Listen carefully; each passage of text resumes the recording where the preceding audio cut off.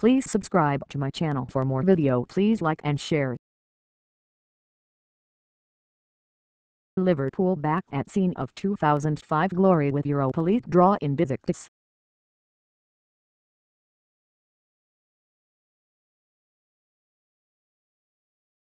Reds return to a tattered stadium where they won 2005 Champions League. Brendan Rodgers' team faced Demba Ba, who capitalized on Gerrard's slip.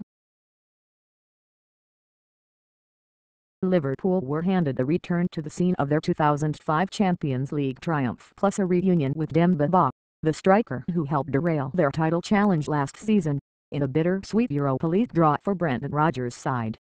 The Anfield club face Besiktas in the last 32 following their elimination from Europe's premier competition by Basel last week. Tottenham Hotspur will play Fiorentina and Celtic must overcome Internazionale in a repeat of the 1967 European Cup final, when Jock Stein's team became the first British club to be crowned champion of Europe.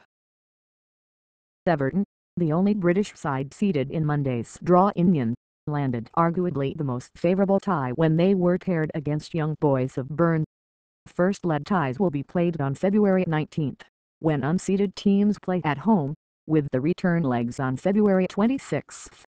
Besiktas lead the Turkish Super League by a point from Galatasaray, and Liverpool will be the third Premier League opponent that Slaven Bilic's side have faced in Europe this season.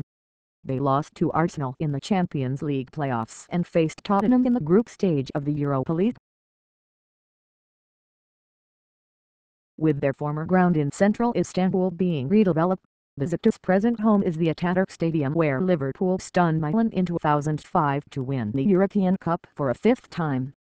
Liverpool also beat the Turkish club 8-0 in a Champions League tie in 2007-08.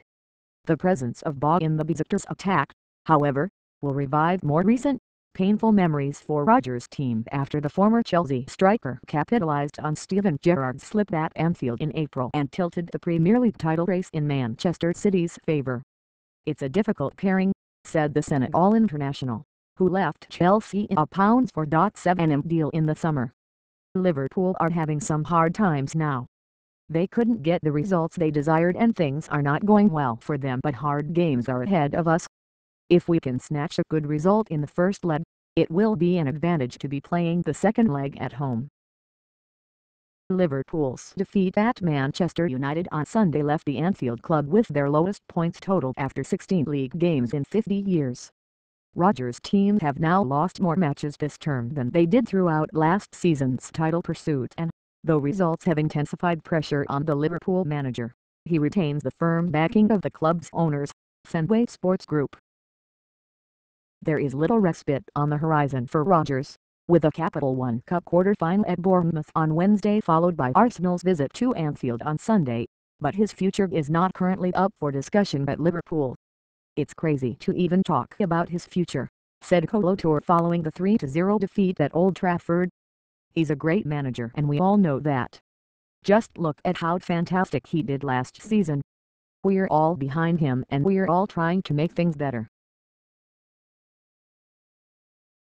He's a great manager. We all love him.